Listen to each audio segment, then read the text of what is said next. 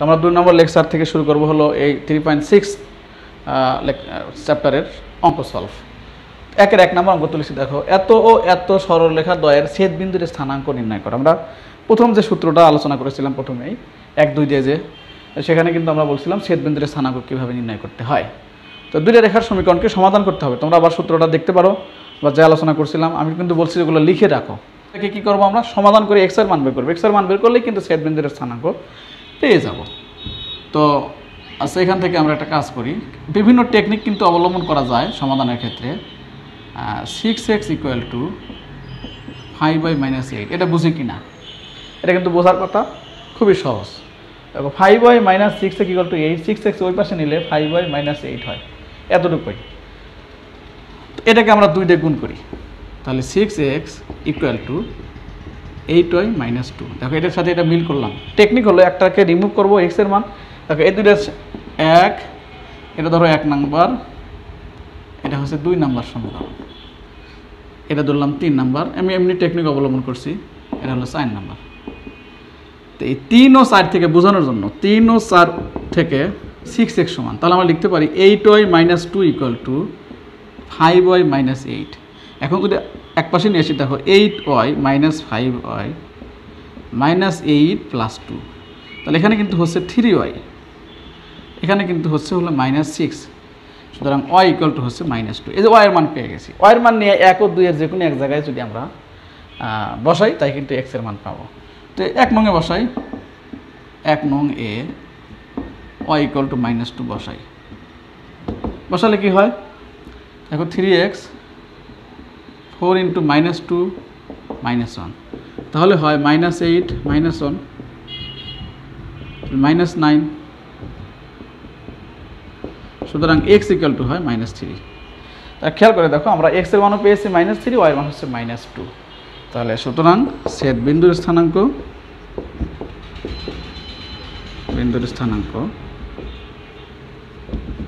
-3 - 2। তো আমি একটা পদ্ধতি অবলম্বন করলাম, জাস্ট একটা কৌশল অবলম্বন করলাম, এটাও একটা পদ্ধতি। আচ্ছা, যদি এটা সরাসরি ক্যালকুলেটর দিয়ে তোমরা সলভ করতে চাও, সরাসরি ক্যালকুলেটর চাপ দিতে চাও, তাও সরাসরি চাপ দিলে দুইটা রেখার x y সহগ এবং ধ্রুবপদ যদি ইনপুট করা যায়, চাপ দেওয়ার সাথে সাথে সরাসরি আসবে x এর মান -3 আর হচ্ছে y এর মান -2। আবার যদি এমসিকিউতে আসে এত এবং এত সরলরেখা দ্বয়ের ছেদ বিন্দুর স্থানাঙ্ক নিচের কোনটি, তখন আমরা কি করব? তাহলে এমসিকিউতে আসলে কিন্তু 4টা অপশন থাকবে, এরকম -3 - 2 দিয়ে 4টা বিন্দুর স্থানাঙ্ক থাকবে। আমরা এই বিন্দুটা এখানে এই রেখা দ্বয়ের উপর বসাবো, বসায় যদি দেখে স্যাটিসফাই করে, তাহলে সেটাই হবে আনসার। তখন দেখো -3 যেটা -3 - 2 যদি এখানে বসাই, তো -3, x এর মান -3, তাহলে বাম হচ্ছে -9, আর এখানে যদি -2 বসাই, 4 × -2 - 1, তাহলে দেখো -8 - 1, তাহলে বাম পাশ এবং ডান পাশ মিললো। একভাবে এটাও মিলবে। এভাবে টেস্ট করবো আমরা, 30-40 সেকেন্ড সময় লাগবে। এরপর আমরা সহজেই বুঝতে পারবো যে কোনটা ছেদ বিন্দু। তো 2 এর 1 নম্বর অঙ্ক, প্রশ্নটার দিকে খেয়াল করো, একটু বুঝতে পারবে। মূলবিন্দু এবং এত ও এত এর ছেদ বিন্দুগামী সরলরেখা, এত বললাম কেন, এটা একটা রেখা, এটা একটা রেখা, এই দুই রেখার ছেদ বিন্দু দিয়ে যাবে এবং মূলবিন্দু দিয়ে যাবে, এমন সরলরেখার সমীকরণ নির্ণয় করতে হবে। তো সূত্রের দিকে খেয়াল করো। প্রথমে আমরা 1 নম্বর লেকচারে, তোমরা যদি 1 নম্বর লেকচার না দেখে থাকো, দেখে আসো, বুঝতে পারবে।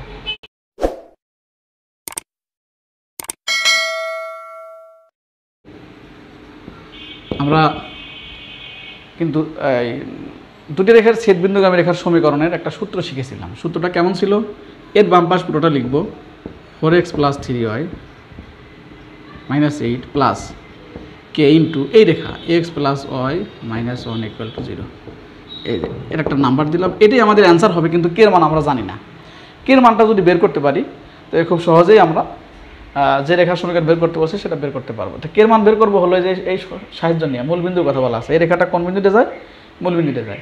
তো আমরা এই দুই রেখার ছেদ বিন্দুগামী রেখার সমীকরণ সূত্র প্রয়োগ করলাম, এটাই আনসার হওয়ার কথা ছিল ক্যালকুলেশন করলে 2-1 লাইন। কিন্তু এখানে কে এর মান আমরা জানি না। কে এর মান বের করার জন্য আরেকটা শর্ত থাকবে, শর্তটা হচ্ছে রেখাটা মূলবিন্দুতে যায়। তাহলে মূলবিন্দু এখানে বসাই, মানে x এর মান 0, আর মান 0 কিন্তু বসাতে হবে। তাহলে 0 বসালে এটা পুরো 0 হয়ে যায়, 0 + 0 - 8 + k, 0 + 0 - 1 = 0। তাহলে এখান থেকে যদি আমরা কে এর মান বের করি, -8 - k = 0, তাহলে k = কিন্তু -8। তাহলে কে এর মান যে -8 পেয়েছি, সেটা নিয়ে 1 নঙ্গে বসাবো।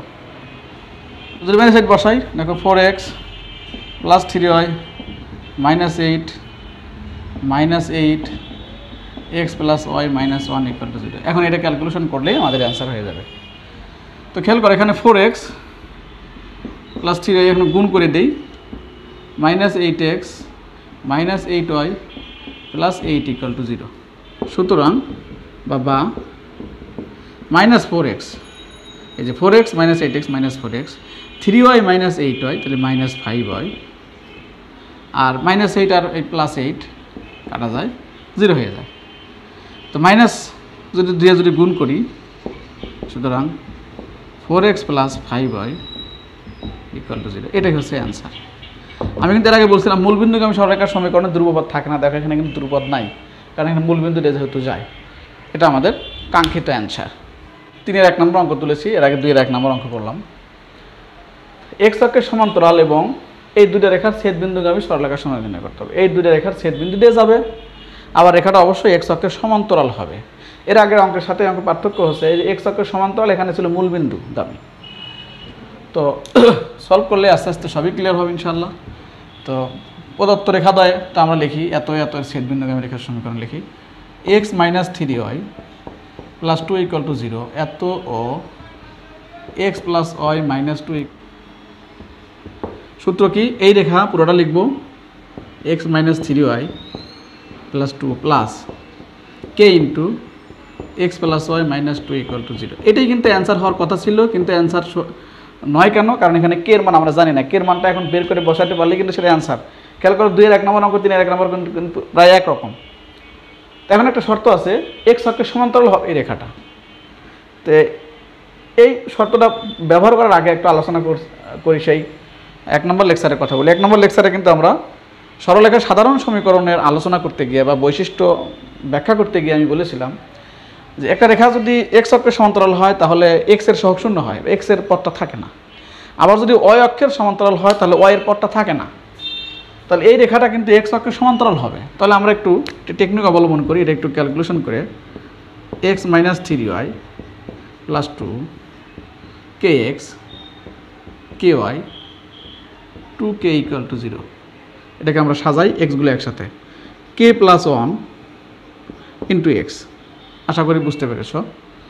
তারপরে plus k minus 3 into Y, এরপরে 2 মাইনাস 2k ইকুয়াল টু 0। এই যে আমরা একটু এক্স এবং ওয়াই একসাথে করে লিখলাম, এক্স ওয়াই এবং ধ্রুবপদ আলাদা আলাদা করে লিখলাম। তো যেহেতু 1 নং রেখাটা এক্স অক্ষের সমান্তরাল, তাহলে এক্স এর পদ কিন্তু থাকবে না। যেহেতু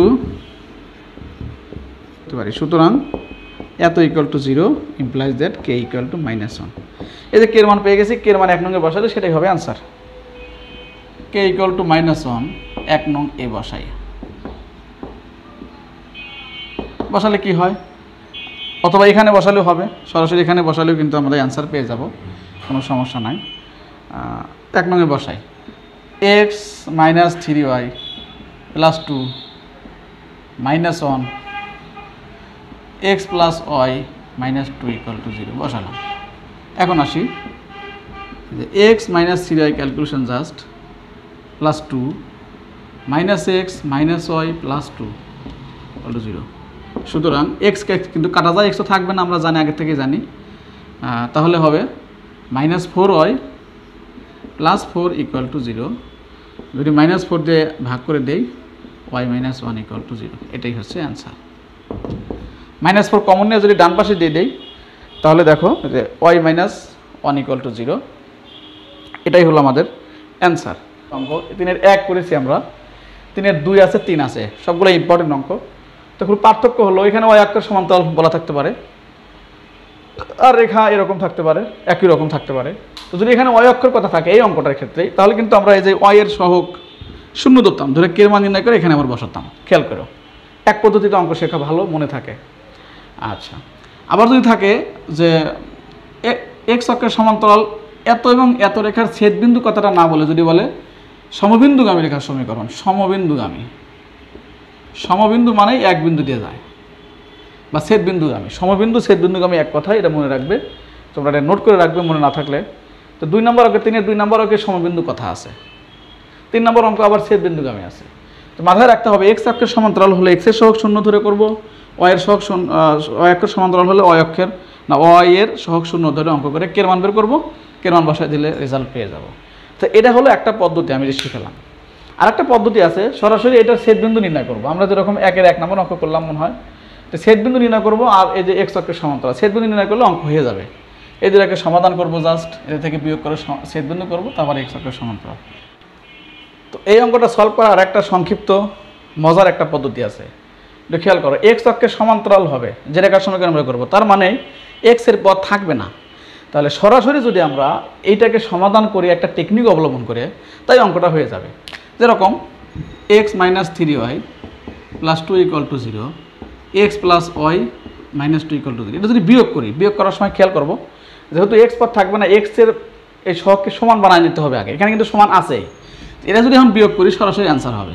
তো বিয়োগ করলে এক্স এক্স কাটা যায়, এটা বিয়োগ করলে এখানে কিন্তু মাইনাস, তাহলে -4y, এখানে এটা প্লাস হয়ে যায়, তাহলে +4 = 0।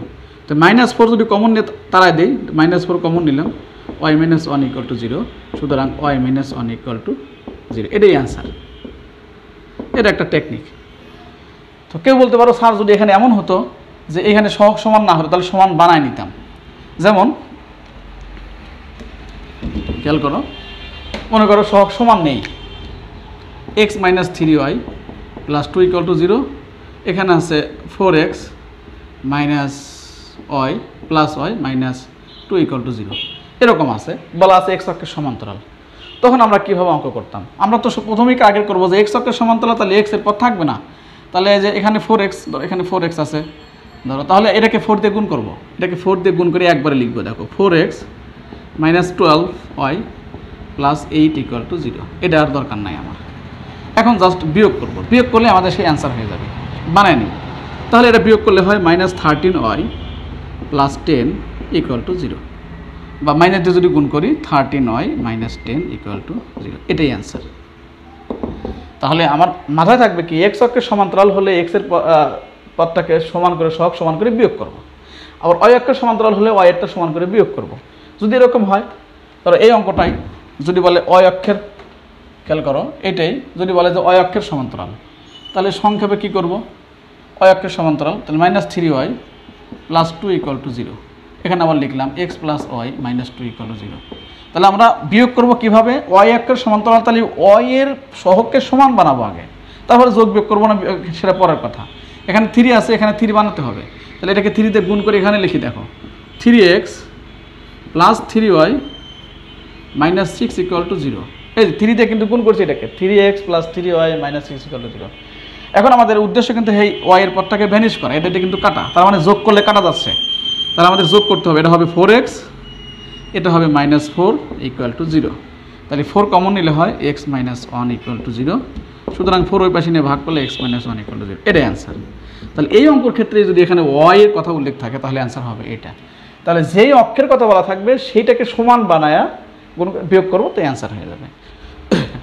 y - √3x - 5 = 0 এবং ও √3 - x + 6 = 0 রেখা দুটি অন্তর্ভুক্ত সূক্ষ্মকোণ নির্ণয় করো। দুইটা রেখা যে ছেদ করে, ছেদ করলে কিন্তু অন্তর্ভুক্ত দুইটা কোণ উৎপন্ন হয়, একটা সূক্ষ্মকোণ একটা স্থূলকোণ।